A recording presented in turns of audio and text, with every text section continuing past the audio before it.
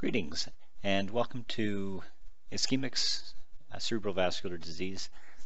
This is a talk intended for our clinical critical care fellows as part of their academic half-day. So what we're going to cover today are some of the fundamentals in the management of patients with acute strokes, not focusing specifically on the direct management of strokes insofar as the clinical exam or the indications for TPA, which will be discussed in brief, but more focused on the critical care aspects of it because the vast majority of times a critical care professional will be brought in to see a patient who is either having a stroke or has recently been treated for a stroke or suffering some complications from a stroke. So by the end of the session, we'd like you guys to be able to understand some of the risks and distributions of strokes in patients, and as well as the common clinical findings for both the carotid and the basilar thromboses. We'll go over the common critical care complications of strokes that you may be faced with, and then discuss some of the indications and contraindications for the currently used treatments for stroke, and then finally conclude with a discussion of prognostication. So starting from the top, we'll go over the vascular distribution and symptomatology. Just serve mostly as a refresher for you on how people with strokes will present, how the diagnosis is made, followed by the treatment options that are available for the vast majority of patients, followed by the complications and the prognosis. So to start off with, we should talk about the vascular distribution. Okay, so starting on the left, you can see the arterial supply for the brain, both the anterior and the posterior circulation. Starting down at the bottom is the vertebral arteries, which will eventually, on both sides, will form up to form the basilar artery. The vertebral artery also splits and goes down to form the anterior spinal artery, and there's also a branch at the base of the vertebral artery for the pica, or the posterior inferior cerebellar artery. The basilar artery feeds the vast majority of the brain stem, so obviously an extremely important artery for life, and then splits off and forms the posterior cerebral arteries on both sides. Now, concurrent with that, coming up and feeding the anterior distribution of the brain is the carotid artery.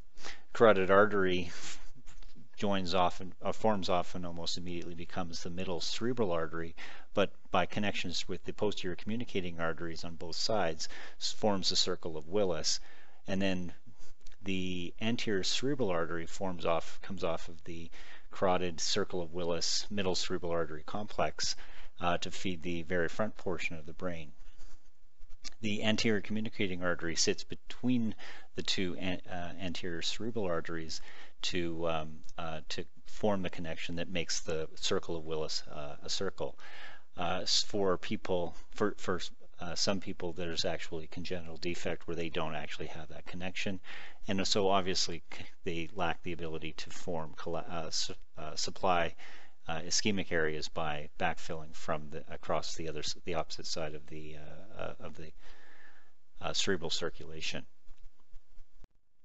Now, as far as the distribution of each of these arteries, what areas of the brain they feed, the middle diagram shows a very stylized image of what you should know. We're not going to go into a lot of detail about all of the various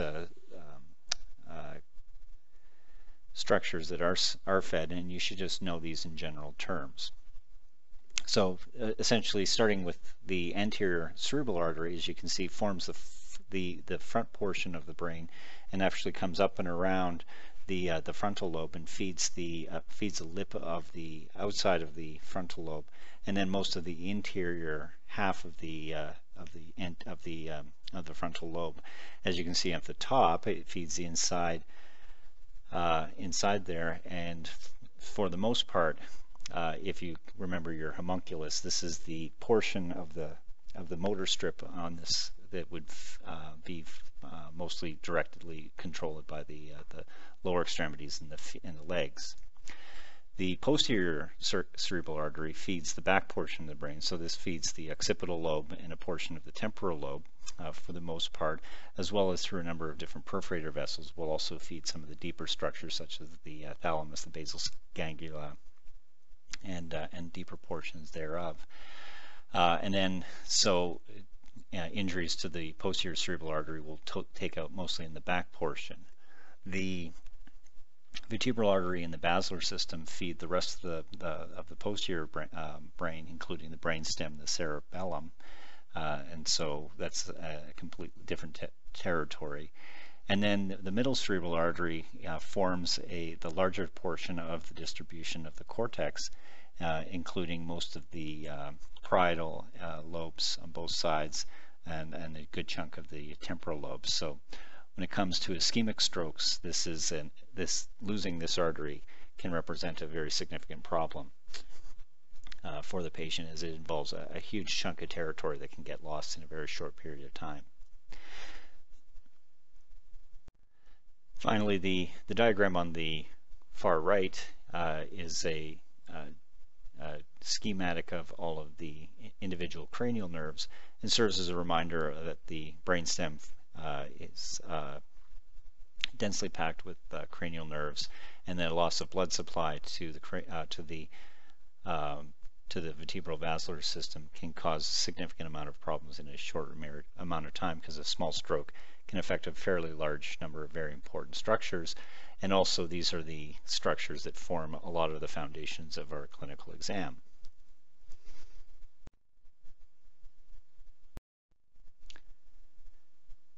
The vast majority of patients who present with stroke-like symptoms present with some form of a carotid distribution type stroke. This is the type of strokes that most people are familiar with and are usually not missed. Somebody who has a stroke involving the carotid distribution will present with some form of hemiparesis, some loss of hemisensory sensation on one side. They may become aphasic. If the ophthalmic artery is involved, they may have visual losses that are not related to cortical loss from the posterior cerebral artery. They may also have neglect, or if it does involve the posterior cerebral territory, then they may develop a homonymous hemianopsia. These are usually not that hard to identify, and the vast majority of times when patients have a carotid distribution stroke, they're usually picked up very quickly in the emergency department or by the patient's family. The vertebrovascular distribution, though, can be a lot more complex, and this is, if there's ever a time when I've seen somebody miss a stroke or delay the diagnosis in a stroke, it's been when the vertebrovascular distribution has been responsible for the symptoms. These people will still present with some form of motor dysfunction, but depending on where the crossover has occurred and where the stroke ischemia is, the crossover, the motor defect may be on the contralateral or on the ipsilateral side. Similarly, with sensory loss, it can be cross or bilateral, and it's not always very clear. If the cerebellum gets taken out, sometimes the patients will actually present with just a gait ataxia. They may not actually be it may not be very obvious what is going on. They sometimes are even accused of being drunk or having some other problem that's causing them to stumble about. While they may stumble and tend to stumble to one side, you can't necessarily rely on that as a clear indication that a stroke is a problem. If the distribution includes portions of the posterior cerebral artery, because as you've seen, the vertebral and basilar system attached directly to the posterior cerebral artery, they can have a homonymous hemianopsia. But once you get down into the brainstem territory, things get really unclear, and they may present with very bizarre type or unusual presentation that people may not initially pick up on. They may develop just dysarthrias. They may become they may have vertigo. They may have just dysphagia or dysplopia.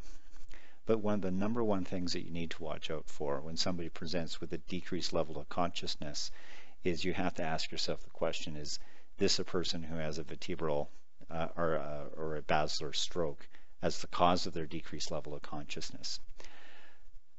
You can't always rely on it, but the vast majority of patients that I've seen who have some form of vertebral basilar ischemia usually have some symptoms that precede their decreased level of consciousness. And I think part of the reason is because the reticular activating center tend to be a lot more distal in the brain stem, and so are a lot more protected from the ischemia, and it takes some time for those to develop. But they'll present with some sort of a gait ataxia, or they'll have some motor distribution problems, or they'll just have, they'll be violently ill from vertigo and throwing up, but then they have some bizarre eye signs or something that's just, not quite right about them. That's your only clue that they're having that they're having a vertebral basilar stroke. Unfortunately, the problem with this type of a stroke is that if you delay in the diagnosis, you lose an opportunity to treat, and the outcomes are horrible for this patient population. So you have to maintain a high level of high index of suspicion, especially when patients present with bizarre neurological symptoms, including a decreased level of consciousness.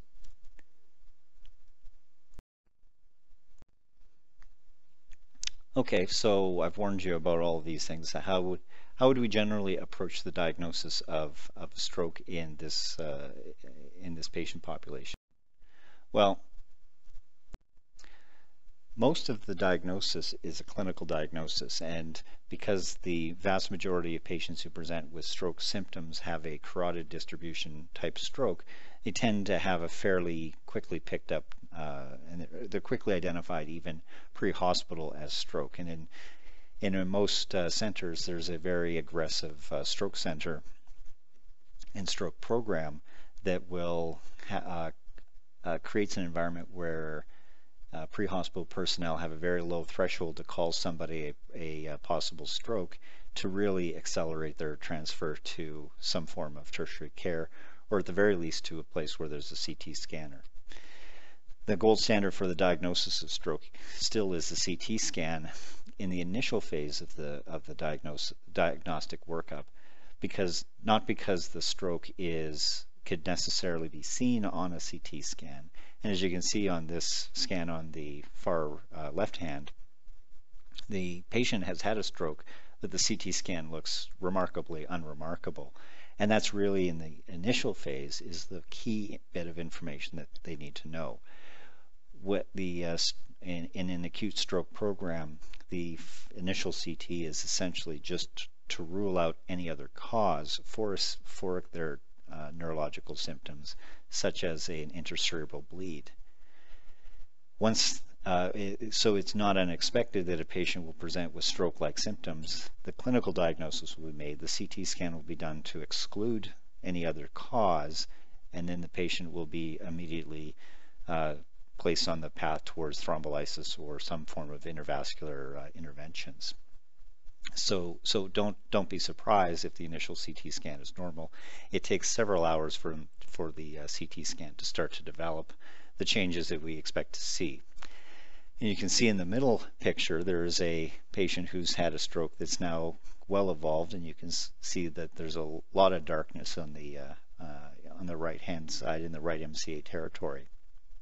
And this is also associated with, in this case, with a significant amount of cerebral edema, and there's some midline shift that's already starting to occur in this with this patient. So this patient's already in a lot of trouble, but the CT scan has taken at least a day for it to evolve into this picture.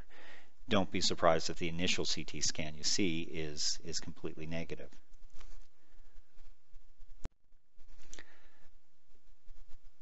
Now, depending on which center you're working in, you may have the ability to perform a CT angiogram, and that's becoming, at least in our sites, is becoming a much more common test to be used to augment the diagnosis of stroke. So a patient will present at a quaternary stroke center. The first step will be to get an emergent CT scan, and then as long as that's read initially as negative by the stroke service, the patient may quickly be then moved back to the CT scanner for a CTA to actually document the distribution of the stroke, to actually visualize the occlusion. So, and especially in the cases of vertebral-basilar distribution, the CTA can be the make or break it diagnosis, because as you're well aware, a CT of the posterior circulation, such as the brainstem, is not the best test in the world for that type of for that area of the brain. And a vertebral-basilar infarct, by the time you see the ischemia developing, well, the patient's well into their infarction. It's too late for any interventions. So a CTA can actually be life-saving for those patients. And I think increasingly the push is to do the emergent CT, demonstrate that there's no bleed, then do the CTA immediately afterwards to show that there's what the distribution is, and then proceed on to getting the to more definitive treatment. So in the cases where you're presented with a possible stroke, I would strongly encourage you to consider getting a CTA almost immediately after the CT scan, because as I said, your initial scan will probably be negative, especially if it's an acute stroke, and you're only looking to exclude things. The CTA will actually help you make the diagnosis with certainty. Other ways of making the diagnosis of stroke include using diffusion-weighted MRI. Now, diffusion-weighted MRI is an image you can see on the right-hand side. Is an interesting technique, relatively new in MRI, whereby basically the protons in a water molecules are being tagged individually, or not individually necessarily, but in smaller groups, and over a period of time, repeated MR is being used to pick up the movement of those protons throughout the brain tissue.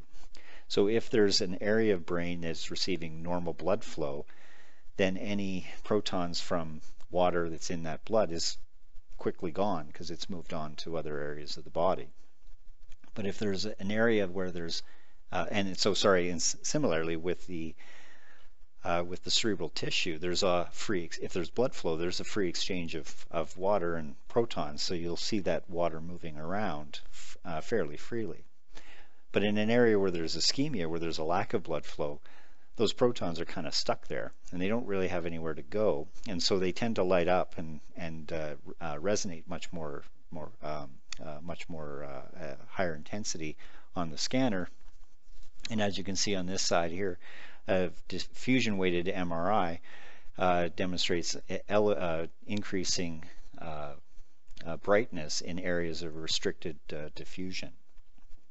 Now, in the acute phase of a stroke, an MRI is not your test of choice, but will frequently be done subsequent to the diagnosis after the intervention to help give a sense to the stroke service of the amount of territory that was at risk, or the amount of potential damage that the patient's facing, to help with prognostication. So it's not uncommon to see patients with acute strokes going for MRIs now, almost not only to demonstrate the inflammatory changes that can be seen on an MRI, but also to see what areas of ischemia are present on diffusion-weighted imaging that will be seen sooner than what you'll see on a CT scan that would take at least 24 hours to evolve into the picture that you see in the middle. Okay, so let's jump right into treatment for stroke, including the usual as well as some of the more up-and-coming treatment options available.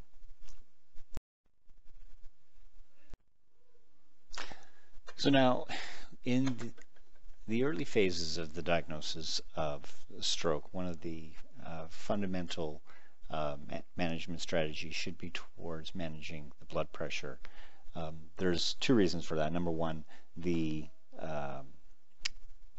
hypertension's a frequent confounder in patients as hypertension is a risk factor for the development of atherosclerosis, and also the inclusion-exclusion criteria for thrombolysis relies on certain blood pressure parameters. Now, managing the blood pressure in somebody with a stroke can be a bit of a challenge. If they've been chronically hypertensive, you don't want to drop their blood pressure too low because there's areas of the brain that are now subject to altered autoregulation.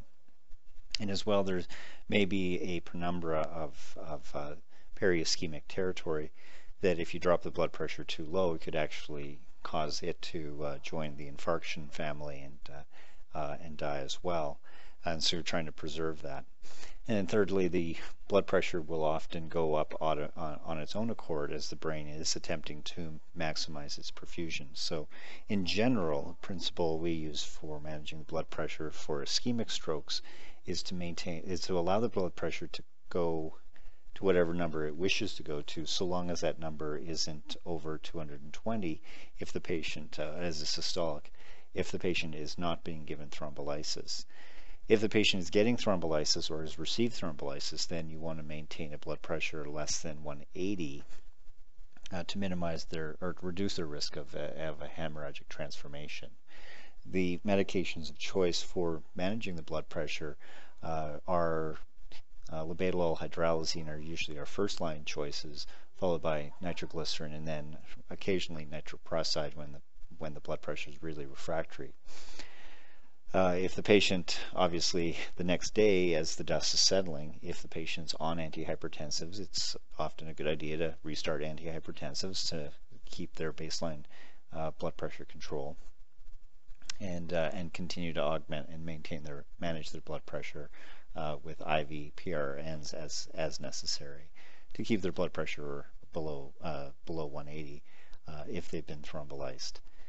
Now, in the case of hemorrhage or hemorrhagic stroke, this rule does not apply. You would actually be very aggressive about managing their blood pressure and getting it down to much lower levels. But today we're only talking about ischemic strokes, so the focus is more on allowing the blood pressure to do as is, but only under certain circumstances start to more aggressively control it.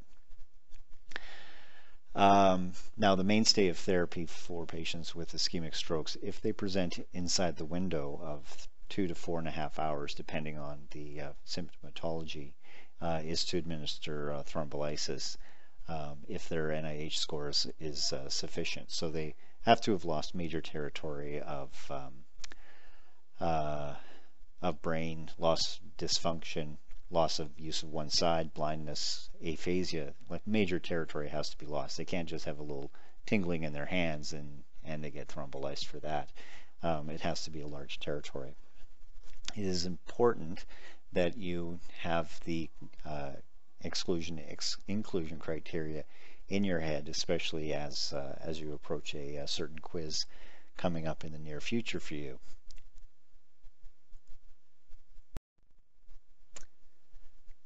So the indications are for stroke are for thrombolysis in acute stroke is acute ischemic stroke within the defined onset of time. Again, the usual limit is 3 hours, but under certain circumstances, a stroke neurologist may extend that out to 4.5 hours, particularly if it involves the vertebrobasilar area. As you increase the age or increase the time that before you start thrombolysis, the risk of hemorrhagic transformation goes up. So beyond 3 hours, the risk of hemorrhagic transformation becomes much more significant, and the risk-benefit ratio becomes much less favorable. So it's not that thrombolysis wouldn't work beyond 3 hours. It's just the risks are now becoming higher and become intolerable as you get beyond 4.5 hours. The neurological defect has to be measurable, and it has to be measured using an NIH stroke scale, which is usually done by the stroke neurology team or by one of the bedside nurses in the emergency department.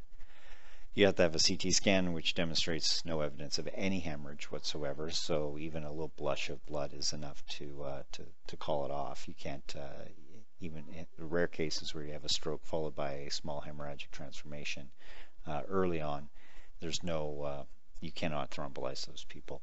And then they obviously have to be over 18 years of age. The contraindications for thrombolysis, you have to know well in your head, is the presence of a stroke, MI, or head injury within the last 3 months, any major surgery within the last 14 days, and it's often a good idea to contact the surgeon and find out whether they have any specific concerns, even if it wasn't necessarily major surgery. If there was any prior intracerebral hemorrhage in the past, they're at a much higher risk for hemorrhagic transformation, and they shouldn't be thrombolized. If their blood pressure is too high on several checks, so the systolic blood pressure over 185 or diastolic over 110 is a contraindication to thrombolysis. It's a bit of a relative contraindication, and certainly if you're aggressive about your blood pressure control in that population, get it down, you can often get their pressure controlled well enough that they can actually become a candidate. So it's important that you're aggressive up front with those. You should, as part of the investigations, make sure that the stroke symptoms are not resolving. If they've got a TIA, then obviously you wouldn't want to give TPN for that, or TPA for that. And you also want to ensure that you exclude hypoglycemia, which should be part of the workup that occurred in the emergency department. Other contraindications include a GI or GU bleed within the last 21 days, or any non-compressible or arterial puncture, so not including the femoral or the wrist. And then if there's any signs of an ongoing coagulopathy prior to administration of TPA, such that the INR is elevated, or if the PTT is elevated, or if there's significant thrombocytopenia, then those are relative contraindications to thrombolysis. So what happens though in certain circumstances is that, especially when the vertebral basilar system is involved, it is now becoming increasingly the standard of care to proceed from TPA directly to interventional radiology if you're in one of those designated stroke centers. So at our site, when a patient presents with a stroke, they'll be thrombolyzed if it's the carotid artery territory, but if it's a vertebral basilar, then the standard has become to thrombolyze, to initiate initiate thrombolysis, and then to follow that up with emergent interventional radiology to try and extract the vertebral or basilar clot if it's not been dealt with by the TPA alone. The rationale behind this is the brainstem is relatively more hardy, can tolerate ischemia for a longer period of time, but any damage in that area can be devastating. So a more aggressive intervention early on may benefit these patients. As well, under other circumstances, interventional radiology may be selected as an option if the patient's outside the window for thrombolysis involving the carotid artery territory, but the amount of territory that's involved is pretty significant. So a very large MCA territory stroke, depending on the patient's characteristics and the decisions of the stroke neurologist, they may take the patient directly to interventional radiology for clot extraction or mechanical breakup.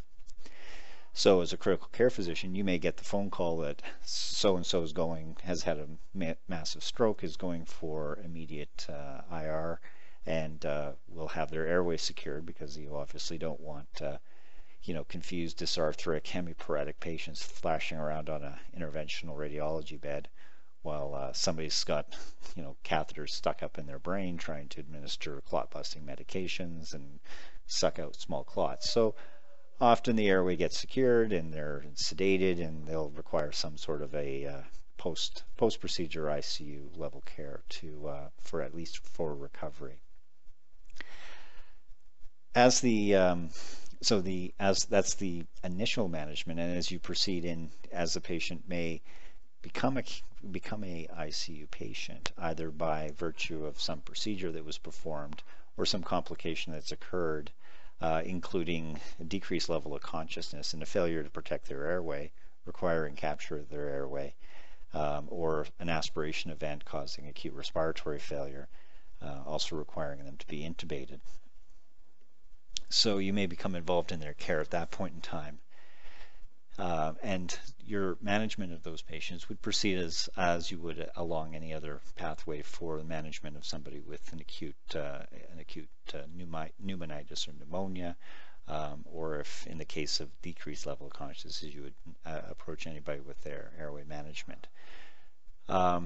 It's important that you don't, otherwise you just like with head injuries, you want to avoid hypoxia, you want to prevent hypotension, and in this case relative hypotension, as you're securing the airway, and then subsequent in your management and also in your choice of medication for sedation and analgesia. You may subsequently, as your other routine management of the critically ill stroke patient, should also ensure that you focus on both their temperature control and their glucose control. Hypoglycemia is obviously an extremely bad thing, but likewise hyperglycemia can be also can cause a significant amount of secondary injury in the stroke patient. So it's important that you maintain a tight glucose control, but not so tight that you can actually induce hypoglycemia. Temperature control is important as well, just like as in post-cardiac arrest hypothermia, although different in this case in that your goal is to try and keep the goal temperature at around 36 degrees and not let the patient become febrile. So it's critical that you keep a close eye on the temperature and be very defensive against the development of any fevers, whether they be from infectious causes or from non-infectious causes.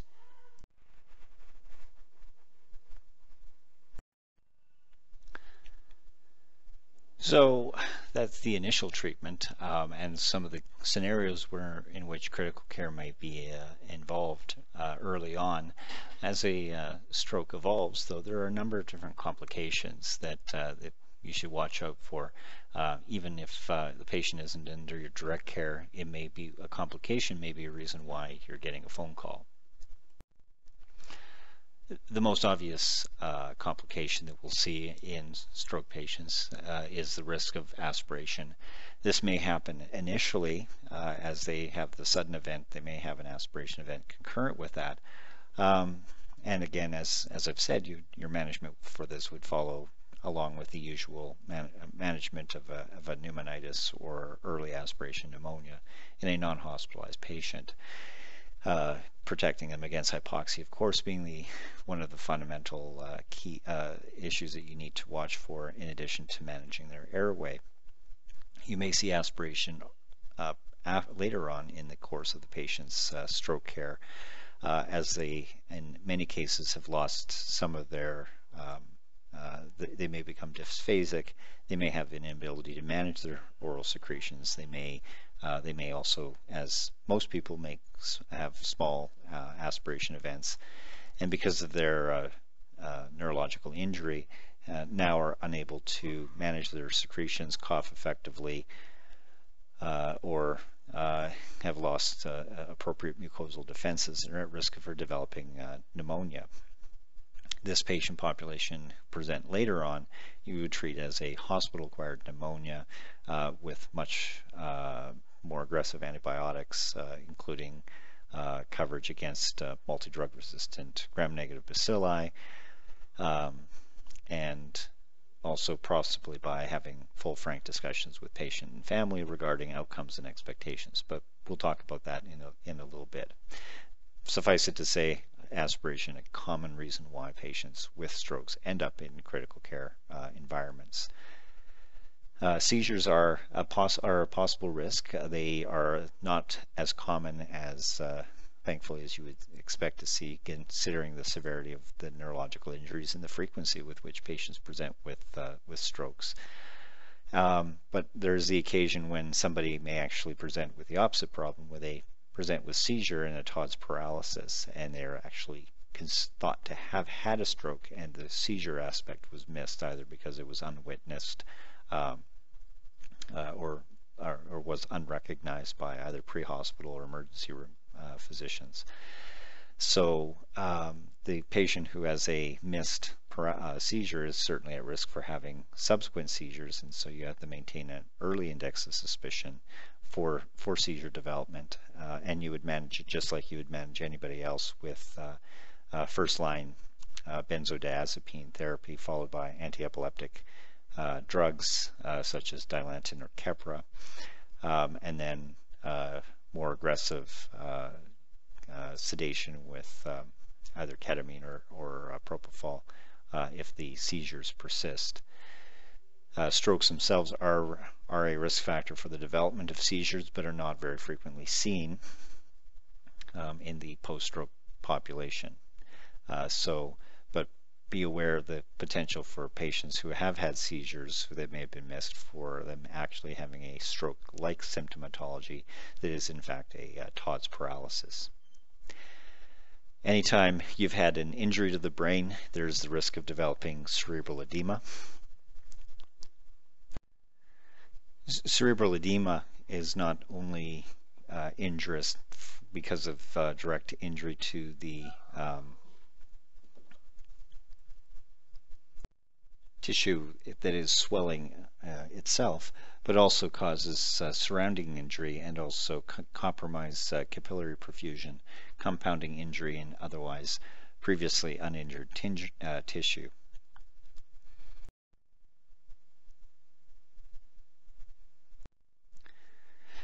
Ischemia itself can result in the transcriptional upregulation of many different mediators and transport proteins, which can have an effect on the ability to manage fluid shifts, as well as can facilitate osmosis.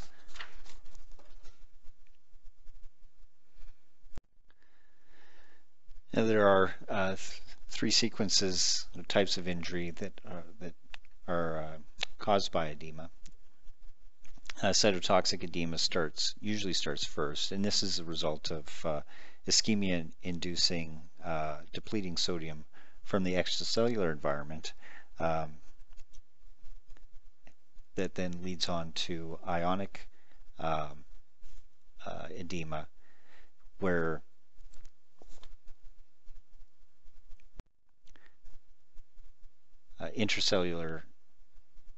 transmembrane channels become translocated and change the flux of sodium from the intracellular to the extracellular space. Both of these lead to significant cellular swelling and can cause the direct death of either the neurons or the glial cells involved. And then the resulting death and release of toxic mediators can contribute to the development of vasogenic edema, where which is in a sense a inflammatory reaction to the injury. Now, cerebral edema will occur in all of the strokes. It's an injury, it's a reaction to the injury. There's nothing that can be done about it. However, under certain circumstances, especially when a large territory of the middle cerebral artery is involved, patients can develop what's called a malignant MCA syndrome. This is a case where a large territory of brain tissue swells and causes shift, as you've seen in the CT scans earlier in this presentation. And this shift causes injury to both adjacent and also contralateral tissue.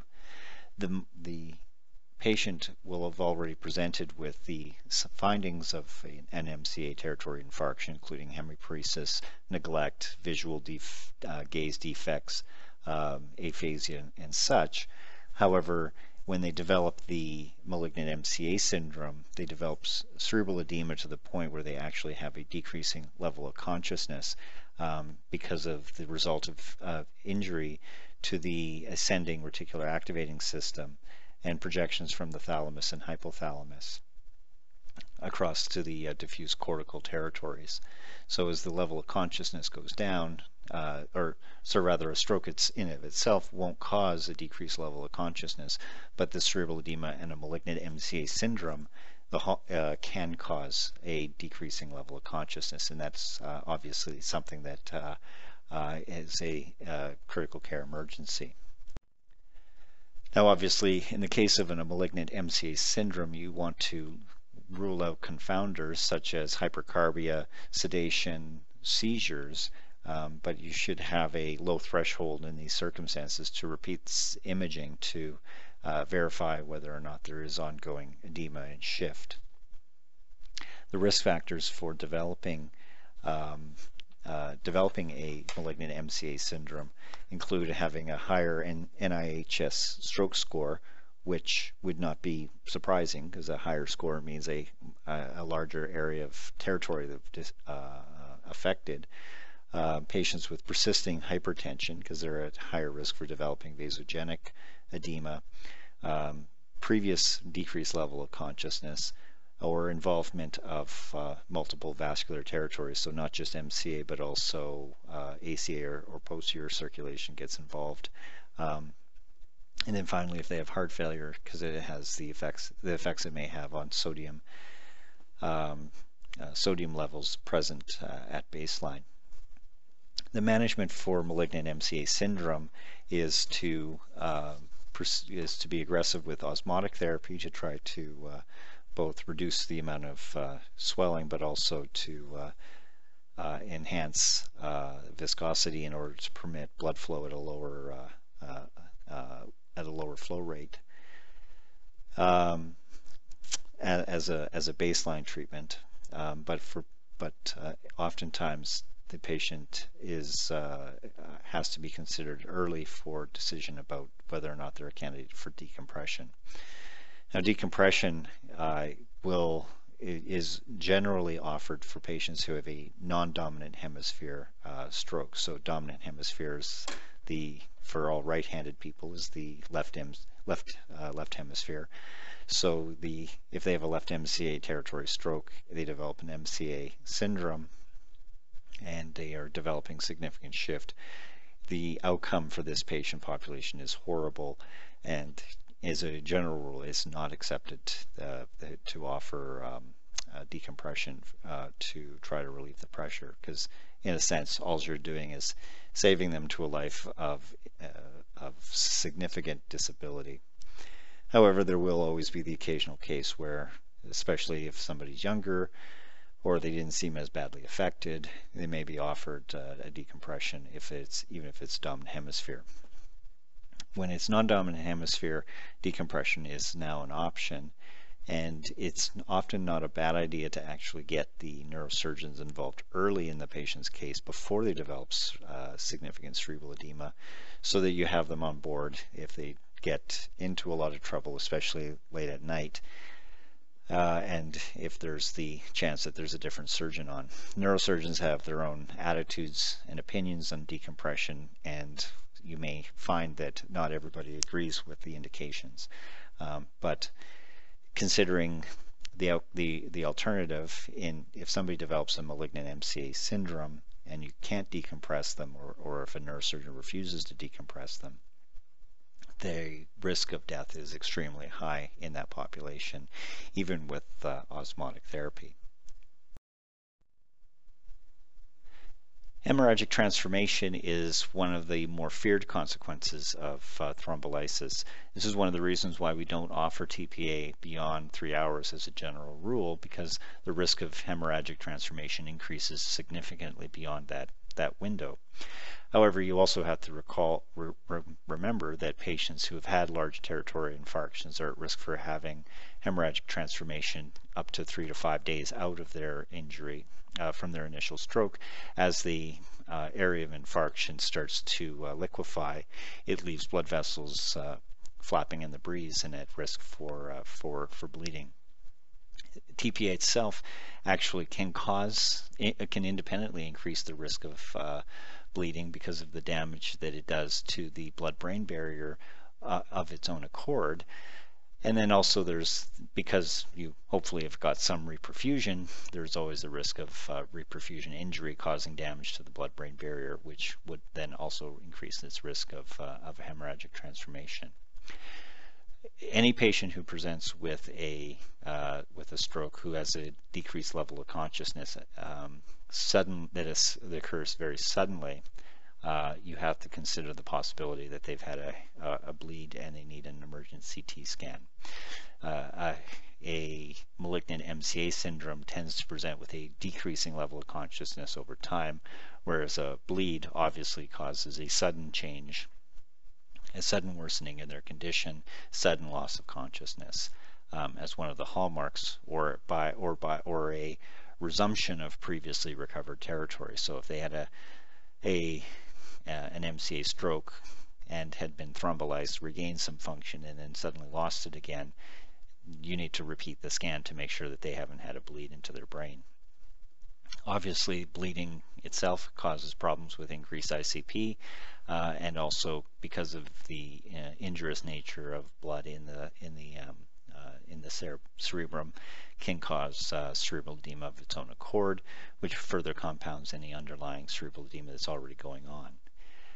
In these circumstances, the patient who presents with a bleed after thrombolysis is not a candidate for evacuation. After they're outside, after the 24 hours, if they've had a bleed and they're at and it's in a location that's accessible, one can consider having neurosurgery involved to consider evacuation of the clot. However, again, this type of transformation is often a prelude to discussions on goals of care. Now, lastly, I just want to talk about prognostication, as this is a bit of a moving target in critical care and neurocritical care rather. When I started out, there was a rule of thumb that anybody who had a stroke who got intubated died. Over the years, it's become increasingly obvious that there really is no clear evidence for prognostication. And oftentimes there's a serious problem in published literature based on survivor bias, and probably just out-and-out ageism. I mean, why should we be aggressive with the 80-year-old? Is often the mantra. Why bother? I mean, they're old, they've lived a good life, now they've had a big stroke. So why should we bother being aggressive in offering critical care to that population? Well, I mean, that used to be the way it is, and honestly, I don't know what the right answer is. And so, because there isn't very clear evidence, I think we should be mindful of patients' their advanced wishes, what they would have wanted, as best known by their families. A trial of therapy is never inappropriate, and if they had a good quality of life prior to this, and they had recovery of function with aggressive treatment, and had an expectation of returning to some reasonable level of existence that they found acceptable, I fail to see why we wouldn't try to at least offer them that.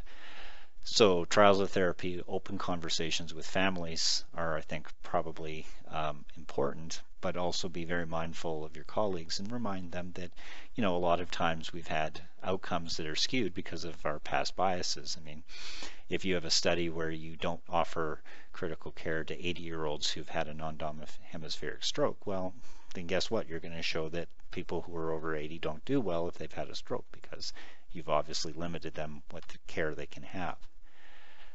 I think that personally that there's a difference in outcomes when patients have a complication or an event early in their stroke as opposed to later in their stroke. So I would tend to be very aggressive when patients are early in their care because we don't know what their ultimate disposition is going to be like, what their ultimate outcomes are going to be, and I don't see why we shouldn't try and give them the best possible opportunity to survive, because we can always stop if it becomes clear that the outcome is going to be terrible. So I would be mindful. I would be much more aggressive with that population. However, if a patient's been in the hospital for 6 weeks and they've had a stroke, and they had the stroke 6 weeks ago, and they've had a fixed defect and nothing's really changed, and they're bed bound, and their clinical their actual function is very poor, well, I don't think that it would be reasonable for us to offer critical care in that environment, because those patients are not, what we're doing is we're not going to make them better than the way they were before the event that led them to come critically ill 6 weeks into their stroke. And so I think at that point in time, having frank discussions with families is important to outline what ICU is, what we can offer, how we impact on the outcome, and how this may not necessarily offer the patient the best possibility of having a quality of life that would be worthwhile. And having those discussions with families, although difficult, often if cast in the light of, this has been going on for 6 weeks and now they have pneumonia. The pneumonia is a consequence of the stroke. This will, even with treatment, will eventually recur, and they will eventually succumb to this. This was going to happen eventually. You should probably prepare yourself for this eventuality. In the past, I mean, people used to call pneumonia the old man's friend, because it was the thing that came and took the patient who was now old and decrepit and didn't have a good quality of life, and it's the pneumonia that takes them when they're living in the nursing home. So I think that if the patient presents long into their stroke with a pneumonia, it's probably time to accept that there's inevitability. So that's about all I have to discuss today. Obviously, questions on a YouTube video are irrelevant, but if you have any comments or questions, please feel free to put them in the comment section of the video, and I'll answer them as best I can.